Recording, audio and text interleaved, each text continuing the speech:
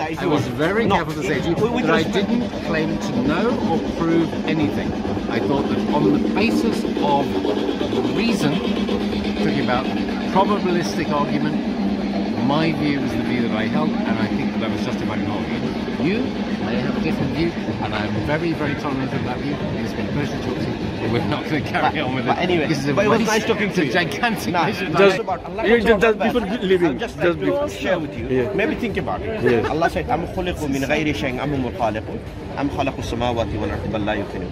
Allah saying, chapter 52, verse 35 to 37. Allah say, few point Allah mentioned. Allah said, where they created from nothing, or they are the creator of themselves, or the third said, they are Allah talking about those who doesn't believe in this criteria, they will be uncertain. So Allah not only talks about the this argument, He also talks about those who doesn't believe, they have the uncertainty in their mind.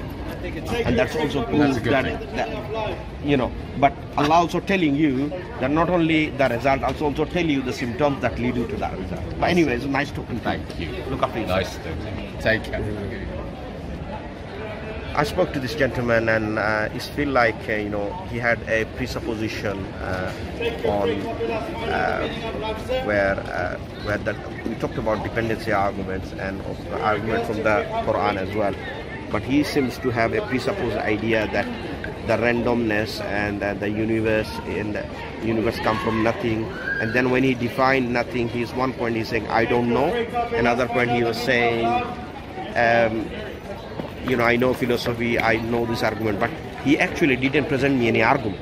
He make all those claims, but we claim that he knows. But actually, when I realized, he would have told William Lane Craig how he explained this one. He didn't offer any insight. So therefore, it is the presupposed idea of disbelief, and he tried to put that narrative put forward so that he can disbelieve. So we can clearly see that how weak they are in terms of disproving God. And I think we take lesson from that. You know, Allah said, you know, bal la yuqinun. Allah mentioned the state of these people, and this type of those who disbelieve in it, because they will have uncertainty. So may Allah guide him and guide him to the true path. I ask Allah subhanahu wa ta'ala that open his locked heart and guide him to the truth. On that note, inshallah, yes, let's make dua for him that Allah guide him. Ameen. Jazakallah khair. Assalamu alaikum.